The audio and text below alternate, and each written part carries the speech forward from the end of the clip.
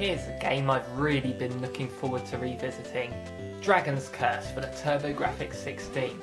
I have a lot of nostalgia for this game, despite the fact that I've never played this game when I was younger. One game I did own though was Wonder Boy 3 The Dragon's Trap on the Game Gear. This game is a clone of Wonder Boy 3, but there are a few notable differences which I will get to later. Before I get started, I will warn you that I will be showing some later parts of the game and show a bit of the end sequence, but story-wise there isn't really anything to spoil, but I'll leave it up to you whether you wish to view this or just leave yourself spoiler-free. Anyway, talking of story, let's have a look. It basically just gives you some text at the beginning saying that you just gotta kill some dragons or ghostly goons as it says, nothing too special. And I believe this opening level is a recreation of the last level of Wonder Boy 2, so it's like this game follows on from that. You start off all powered up and you've got the strongest equipment too. But after you defeat that first boss, you get cursed and become a dragon. There was no warning of that in the title of the story. Even though he doesn't fly, I only assume this is a dragon because he breathes fire. But the game calls him Lizard Man, so I guess it's just supposed to be a lizard that breathes fire. Handy. Anyways, after this mishap, your mission is to find the other dragon bosses and try to remove this pesky curse. Each boss you defeat gives you another curse that transforms you into a different animal, all that have their own unique abilities. Lizard Man, as I said before, he can breathe fire, but he doesn't have a shield, so there's no protection from projectiles. Mouse Man is tiny, and he can walk up certain walls. Piranha Man can swim. Tiger Man does a swipe attack so he can attack things below him. And Hawk Man can fly, but water hurts him. Cause apparently hawks are allergic to water or something, I don't know. And when you're a human at the start, his name is Hugh Man. A for effort there, guys. Later on in the game you can unlock chambers that lets you switch characters freely, so if you need to use a certain ability at a certain area, you can do that. So this game is an adventure game, where you have to use your character's abilities to access certain parts of the world to reach new dungeons and work your way to defeat all the dragons. To help you on your quest, you can find ways of powering yourself up, from collecting items such as arrows which shoot upwards to kill enemies, fireballs, which does what Lizard Man does anyways, and potions, which give you health if you lose all your hearts. There are plenty of other items to find, I won't ruin them all for you. But much like in Zelda, you can gain extra hearts to increase your health. But unlike Zelda, you don't get them from bosses, you get them from chests hidden around the world.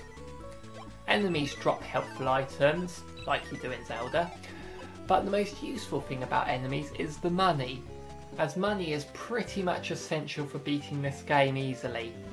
So you will find yourself farming quite a lot here, unfortunately, finding the best places where enemies drop the most money. The reason you'll need money is because there are shops around the world which will sell you swords, shields and armour. What sword you choose affects your attack power, the shield affects your defence, and the armour affects your charisma. And why do you need charisma? Well, obviously the pigs in the shop won't sell you items unless you have enough charisma. That makes perfect sense, right? At least for a game where you can breathe fire underwater anyways. Some of these items are essential to get through the game. They aren't just for attacking, I mean one sword is needed to break certain blocks, and one armour is needed to survive in lava. But certain equipment can increase or lower your stats depending on what character you play as. So as you change character, you need to play around with what equipment works best for which character. There are also plenty of secrets to be discovered by revisiting old areas with new characters or equipment. Good ways to get more treasure and potions, and speaking of potions, when you die you have a chance to win a potion on the game over screen. That's a nice feature, I wish more games would do things like that. Graphically, this game is fantastic. It's still to this day nice to look at, it's nice and colourful, the animations on the characters look amazing, and I've always liked how they added an animation of the doors opening, yet the character disappears before the door opens. I also really like the enemy designs too. The clouds wear sunglasses, who wouldn't like that?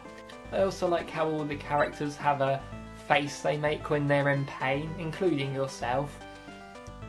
The music in this game is amazing too. Have a listen, this just brings me back to my childhood.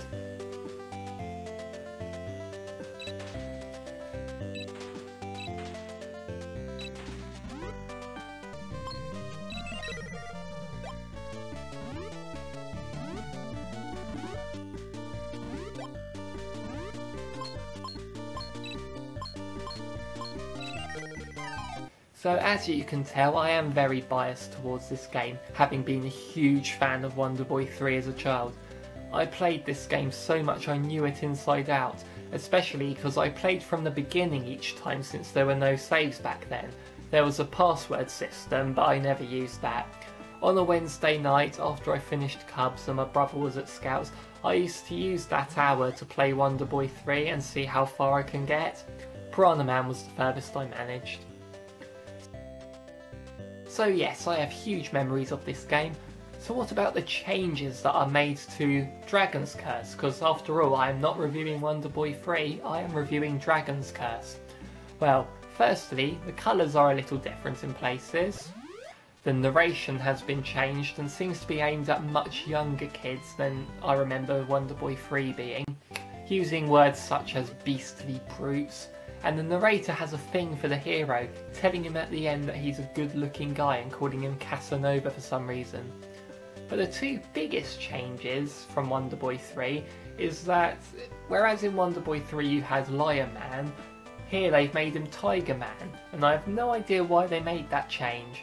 Maybe there's another Lion Man somewhere that has copyright attached to it.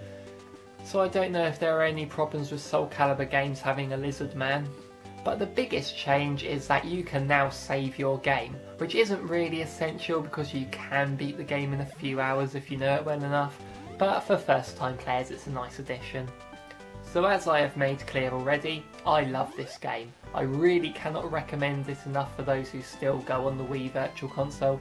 This game or Wonder Boy 3 are well worth your time, and I really want Sega to put Wonder Boy 3 on the 3DS Virtual Console. I would very happily buy it again to be able to play it on the go once more.